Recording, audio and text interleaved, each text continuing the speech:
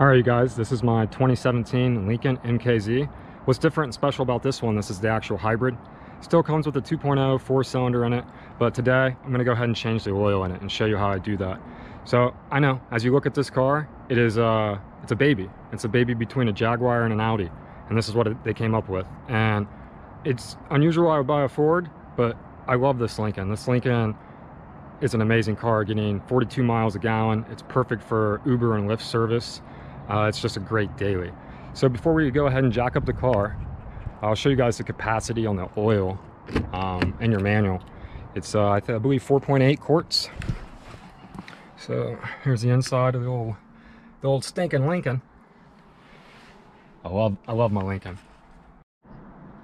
So let's pull out the owner's manual here and go to the capacity section.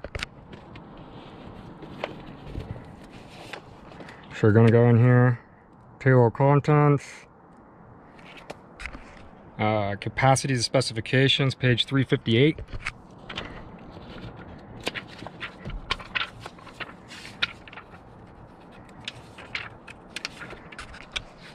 And if you look here, they call for Motorcraft, but I always use Castrol full synthetic, 0.20 weight, and the capacity with an oil filter, it says right here, engine oil with filters, is 4.5 quarts.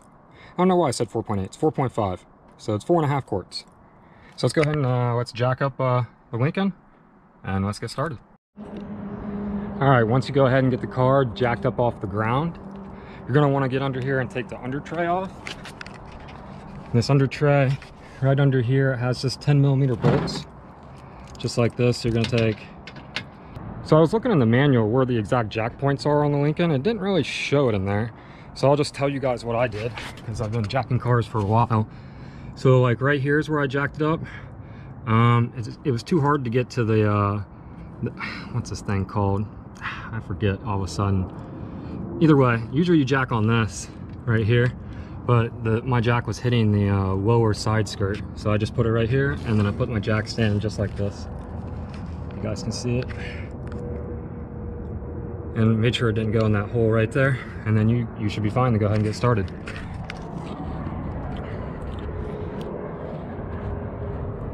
So this is a consistent product I've used in all my cars: Prius, my 2005 Infiniti, K&N oil filter, and Castrol Edge. After doing an oil analysis test, this is the best oil you can buy. So let's go ahead on the stinking Lincoln. Let's pop that hood. Yeah, check out them floor mats. That's good stuff right there. Where's the hood latch? Here it is. So the engine's dirty. I haven't had a chance to clean it yet. I just picked this car up from Michigan. So I live in Arizona, so I had to fly all the way to Michigan to get this, because I picked it up. This is a 2017 with 100,000 miles on it, which is nothing for a hybrid. There we go. So, okay, I haven't even got the plastic taken off this yet. So yeah, all right, let's go ahead and get the oil pan underneath and get the cover off, and we can go ahead and get started changing the oil.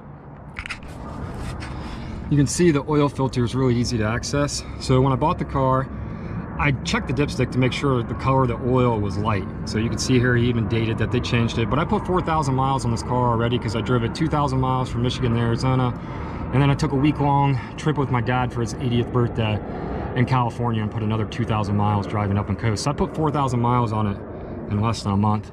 But I mean, this is why I moved out of the Midwest, for this exact reason. Look at this. Look what it does to steel. So it's not good for humans either, but I'm gonna waste a bunch of time under here cleaning all this salt residue off of it that's left behind from every winter. This car's a 2017. It's really technically 2 years old, even though it's 3 with it being 2020. But this is what living in a place that has winters does to a car. Like, look at this. This car's less than 2 years old. It's got sand, like residue from salt all over it. None of my cars look like this underneath. Like, look at this, it even looks old. So right here's a drain plug. You're gonna need a 15mm socket. Go ahead and take this off. So let's get back to business, and let's go ahead and get the oil drained on this. As simple as that. So I didn't take the cap off the top of the engine, which would let it like breathe better, they say, but it doesn't really matter. Take the cap off the engine See a difference?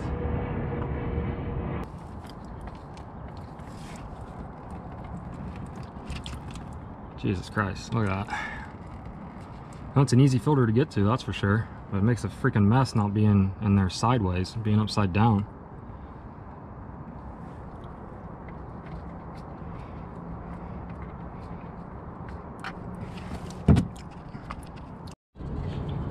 Alright, let that drain till you feel comfortable.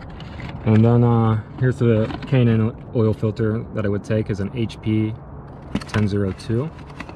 Just like any oil filter, you're gonna take it, and then this little this ring right around here, make sure some oil and lube's on it. So I just usually take it and just go like this, and that'll get it all nice and lubed up for you. And then all you're gonna do, screw it back on here. See, the nice thing about the K&N ones is it has a nut on the bottom of it, so you don't need an oil wrench to go ahead and get it off if it gets on there too tight. But K&N, I don't know. I know these oil filters are expensive, but I keep my cars for a long time and I've never had issues. So I just, you know, drop a couple extra bucks. It's like, it's just peace of mind because I know these filters are good. And then you just screw it on here, basically as tight as you can get it with your hands, really. And that's all you need. Maybe a 3/4 turn after it's real snug. That's it. There's no need to get it on there super tight. And then that's it. You go ahead and put your drain plug back in, torque it down. It should be like 20 foot-pounds, but you just torque it by hand. I've been doing this long enough, I can feel it. And then we'll go ahead and stick some oil in it.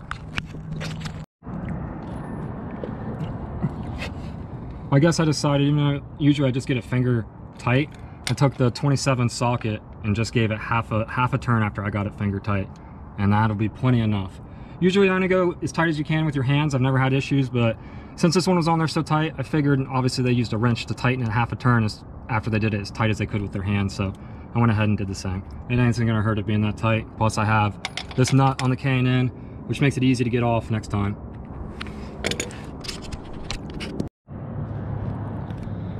All right, now once you go ahead and you have the oil filter installed and the drain plug back installed, we're gonna go ahead and put oil in it.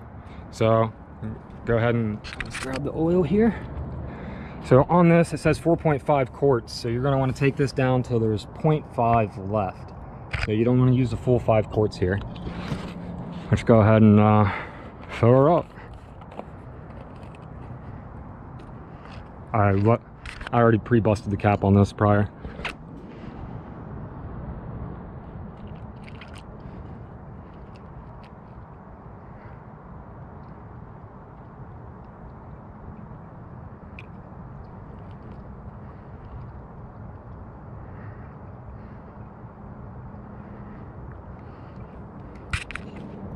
You don't want to overfill it, so it's always better to check it every once in a while and just see where we're at.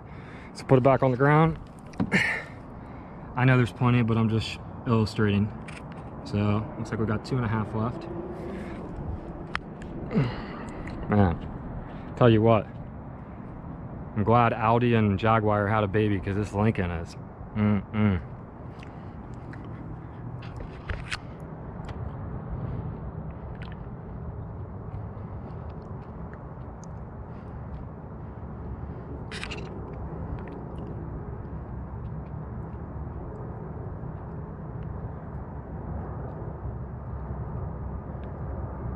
see where we're at now. Damn, look at that. Look at that skill. About 1 quart left. So you got about half to go.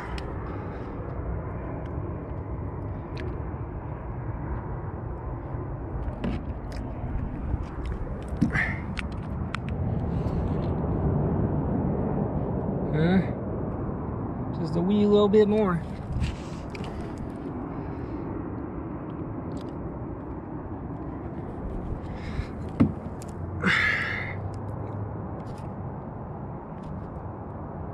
And a little OCD, so just a tad more.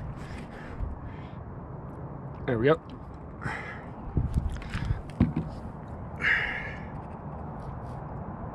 That's exactly full. So always, you can validate. You let the car sit for a couple hours and pull the dipstick and see what it reads. And if it needs a little bit more, it needs a little bit more. So that'll do it on the stinking Lincoln. the 2017 hybrid 4-cylinder turd. That's how you change the oil in it. So I hope this video helps you guys, and yeah, see you next one.